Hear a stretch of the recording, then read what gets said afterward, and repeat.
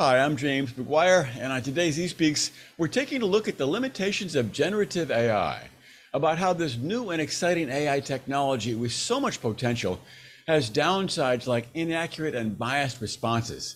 We'll also take a look at how to handle these problems. To discuss that, I'm joined by Gharib Gharibi, Head of Artificial Intelligence and Director of Applied Research at TripleBlind. Gharib, very good to have you with us today. Thanks for having me, James. I'm excited to be here. Yeah, you've written something I think is really interesting that I think is very timely and very topical. You wrote this, and I'll quote, despite generative AI models' powerful abilities, they still generate inaccurate, inappropriate, and biased responses. Of course, we've seen that. We've seen a lot of headlines about that. There have been some major problems in that. How big of a problem is this based on your research? It is actually a very big and serious problem. It is big because every business today is trying to adopt these new wonderful technologies. We see an ever-growing number of domains that they want to start using GPT-like chatbots everywhere from like simple mobile phone games all the way to healthcare systems. They are very excited about generative AI. And that's why it is big. Everybody wants to ride this wave of hype. And it is serious because these AI systems are put to make some very serious decisions, like when they are used in healthcare. So before talking about biased AI systems, let's just take a second to define these systems. So Sure. AI models in general are nothing but programs that generalize from data, right? So basically, we just give a very big amount of data to this AI algorithm that can automatically extract patterns from this data and be able to make predictions about the new samples in the future.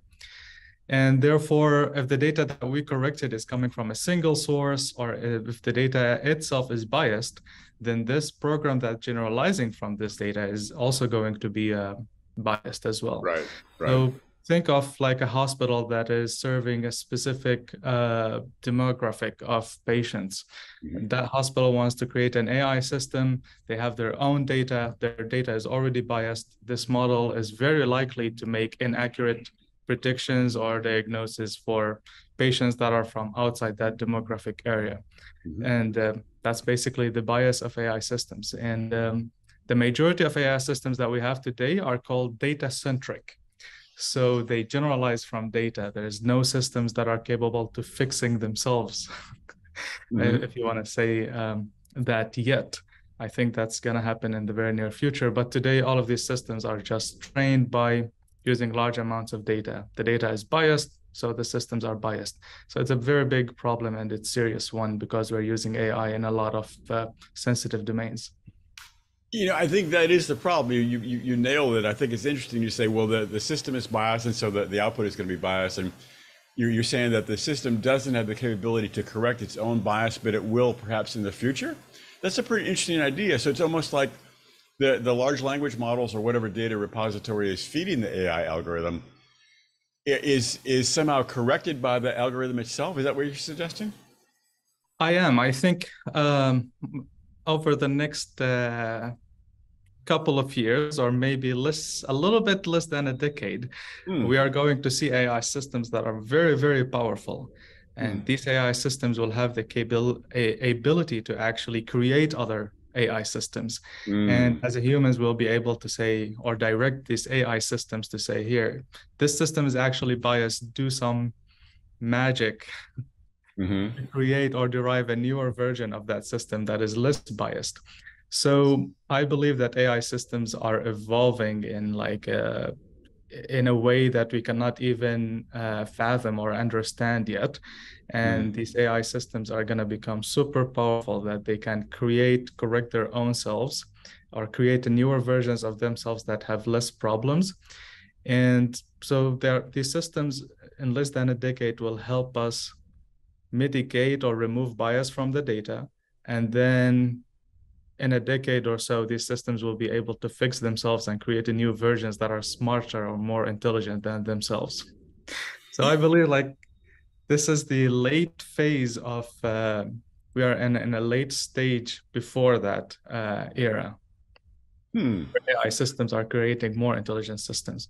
I've certainly heard that. I've heard talk of, well, GPT-6, which doesn't exist yet, GPT-6 will write GPT-7. I don't know if that's real or not, but I've heard people say that. But I think your idea that the systems would be self-managing and self-correcting is pretty profound in that they are only a product of whatever large language model is feeding them. So of course, I mean, the reason they're biased now is because we humans are biased. And so all they've done is really record our bias. So it's no surprise that these systems are quite inaccurate and biased. But you're envisioning a future where I guess the repository itself would be less biased. It's almost like for that to be true, the humans themselves would need to feed them a non-biased worldview. I'm not sure even how to ask the question, but how would that be developed? I guess is my real question. How would this non-biased system come to exist if we ourselves we humans are so biased? I think I have to point back to one of the key words that I used earlier. The systems we have today are more data-centric. Mm-hmm. ChatGPT 7 or maybe 8 is did you mention 6 or 7? I forgot which version you mentioned. But 6. probably, let's say ChatGPT 7 is most likely or probably not going to be as data-centric as ChatGPT 4 is.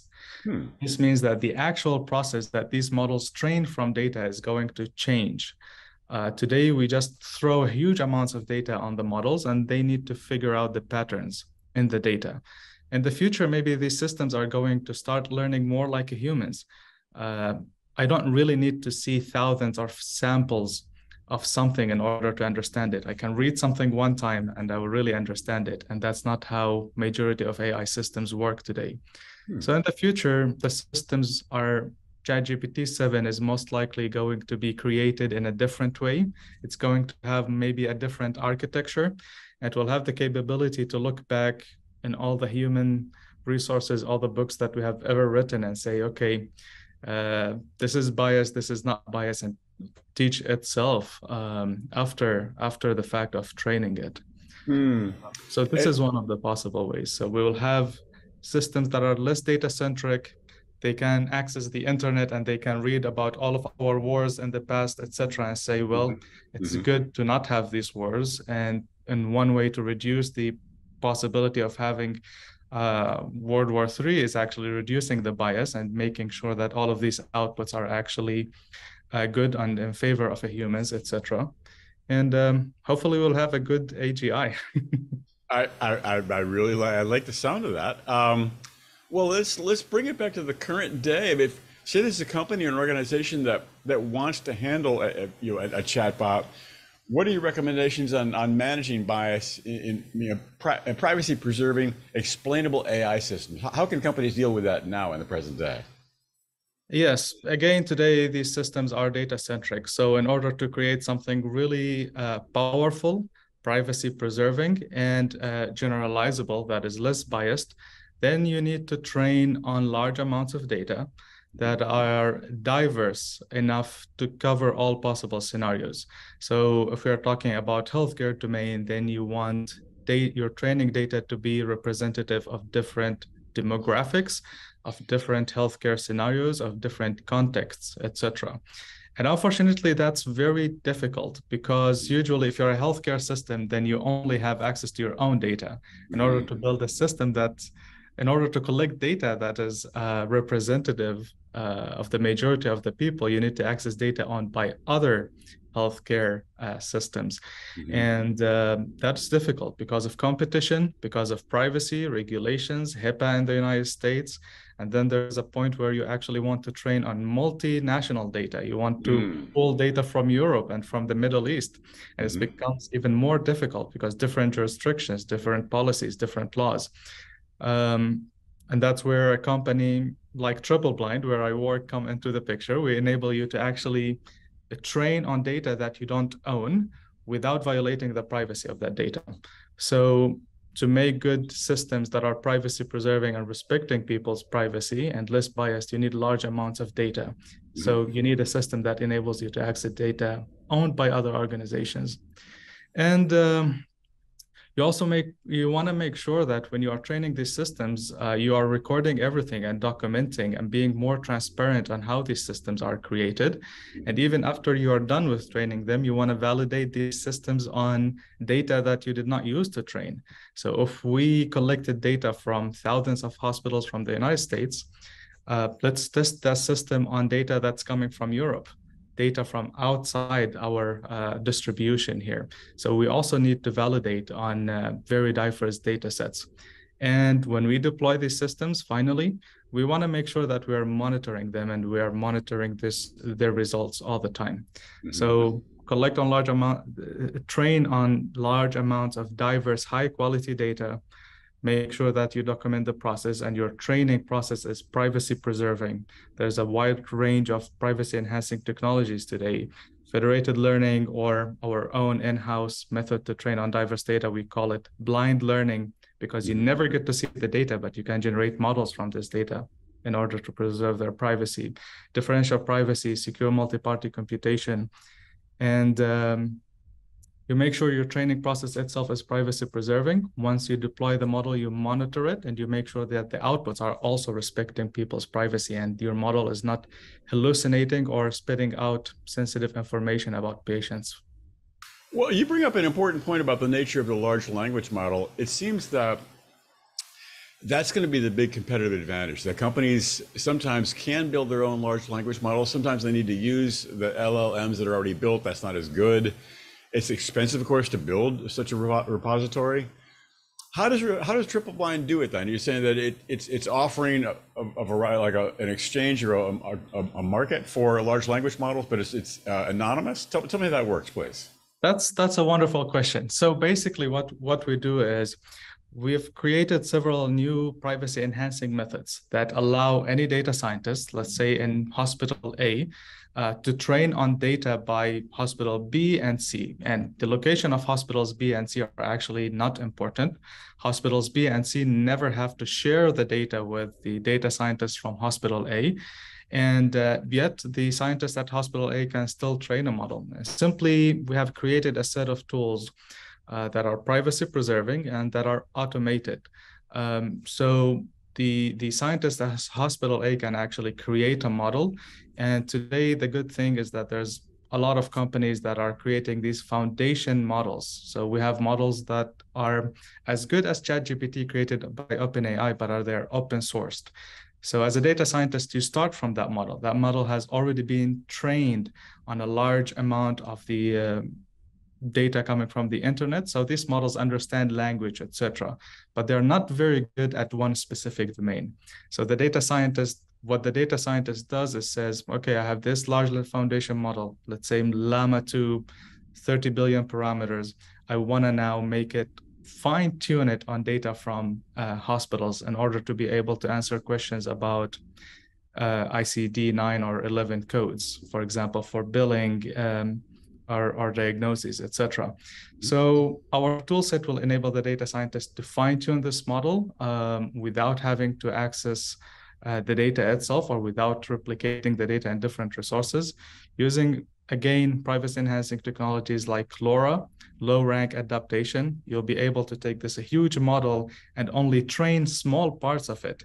And this will enable you to take a foundation model that does not understand a lot about the medical domain, and then you fine tune it to become an expert in very specific task. Can I ask you a question? Can you remind this? It's an acronym. Is it pronounced LoRa? Is that it? Yes. So LoRa. What are the four letters in the acronym, and what does it stand for again, please? Yeah, LoRa, low rank adaptation. So it's 4 letters, but 3 words. The first two, LO, is for low rank adaptation. All right. Simply speaking, if you have a model that has 30 billion parameters, empirical results and research has showed and demonstrated that you don't actually need to retrain all of these parameters in order to take a general purpose model or a foundation model and then make it an expert in a specific domain. We can only fine tune or retrain small parts of the model. So we are saving memory, we are saving computations, and we are having models that are experts in specific domains better than ChatGPT, etc. And all of that while preserving the privacy of the underlying patients or their data that we are using for the training. So does the privacy preservation, let me see if I know this works. So data scientist who's going to train on the model from hospital A, he or she has access perhaps to that, but he or she also wants to train on data from other hospitals. I guess it is anonymized. So for example, they know how many penicillin, shots have been given on hospital B and C, but they don't know who the shots have been given to. Is that the way it's been anonymized? How does that work?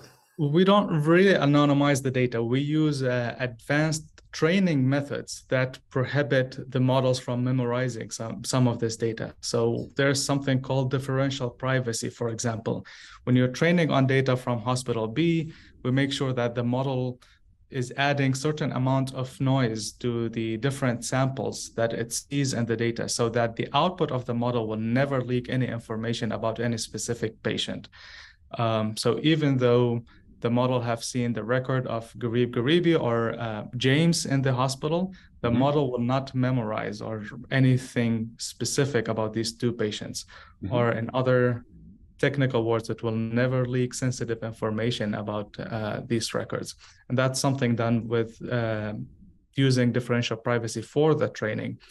And then after you train these models on different hospitals, you need to bring them back together and consolidate them in one model. And we do that using something called secure multi-party computation. And it's a very fancy term to saying we can aggregate or average all the models trained on different hospitals locally in a secure way without any of the parties or hospitals involved in this computation, which is the averaging, being able to see other data. So secure multi-party, for example, can answer a very simple question. Which one of us is more wealthy today? Like let's talk dollar amount. Right. And you can answer that question without you telling me exactly your net worth and without me telling you exactly my net worth, but the output will be James is, for example, more wealthy than Gharib. And wishful thinking, but okay. So that's how secure multi-party computation works. We can solve a mathematical problem between both of us. And in this simple example, it was just a bigger than or lower than, right? Which amount is bigger than. But you'll never learn anything about my data, and I will never learn anything about your data, but we'll both be able to see the answer. So these two methods, I don't like the term anonymization because in scientific is a technical term. Anonymization has its own meaning. Like we take names and we, for example, encrypt them or hash them. And anonymization has proved to not work. There's actually a scientist at Google called Cynthia Dwork has proved that already. And she said anonymization isn't, or anonymized data isn't. She's proved that we can break the privacy of anonymized data. So there's a new privacy enhancing technologies that enable us to preserve the privacy of the training data without anonymizing it. Interesting. Okay, it's a significant difference. Let's look to the future. You've talked about it in one very fascinating way, how the algorithm or the AI system would be able to self-correct for bias. What else do you see in the future of generative AI in the years ahead, especially as it concerns accuracy and bias? What milestones can we look forward to? Definitely, first and foremost, these models are going to be more powerful. Their prediction results are going to become more accurate. We are going to have systems that operate on evidence-based outputs. It's going to make sure that whatever it's outputting is actually have evidence, that it can cite it and verify this information before it's actually answer our prompts. And it will be able also to tell how biased the data we are using, and then maybe it can sensitize new samples of data for the underrepresented groups in the data itself. And again, these systems probably, today, ChatGPT can generate code. So ChatGPT 7 probably can create and will create ChatGPT 8, and it will be able to figure out the problems that are leading these AI models to be biased, the data and the methods of the training themselves, and it's probably going to overcome it. And that's probably where we are going to reach a point in time where we will have intelligence explosion. It's like imagine today, even today, I mentioned earlier that we are living in the late phases before of that information explosion, or maybe singularity is a very similar term there. It's like, if Yeah, you think of this iPhone I have here, I will buy the next one before I explore all of the features of this one. sure. So in the future, ChatGPT 7 is going to create ChatGPT 8 before we comprehend what ChatGPT 7 is capable of doing.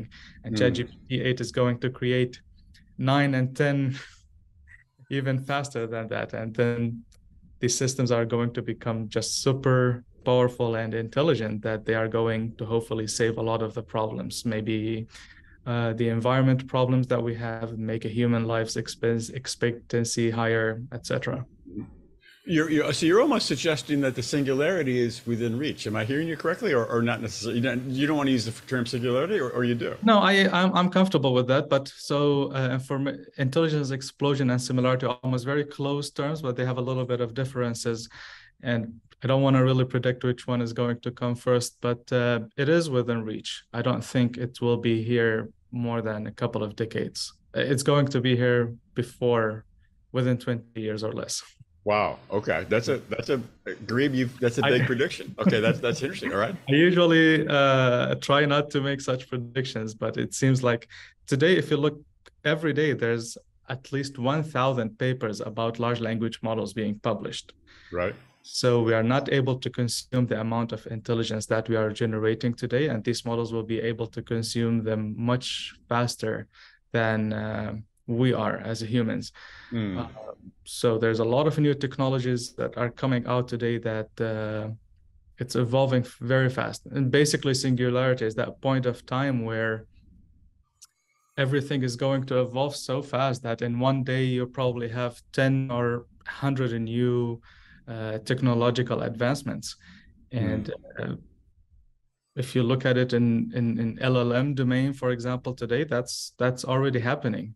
Every day there's a new advancements in the LLMs. They are becoming bigger, smarter, more powerful. Of course, we still have the problems of bias and hallucination, but we are gradually working on solving them. So yeah. Gharib, it's been absolutely fascinating to talk with you. I think that it's a really interesting forecast, and I don't doubt it necessarily. It's pretty wild, but who can say? Yeah. At any rate, thank you so much for sharing your insight today, and I hope you come back and talk with us again sometime. It was great. Same here. I enjoyed talking with you, James. Thanks for having me.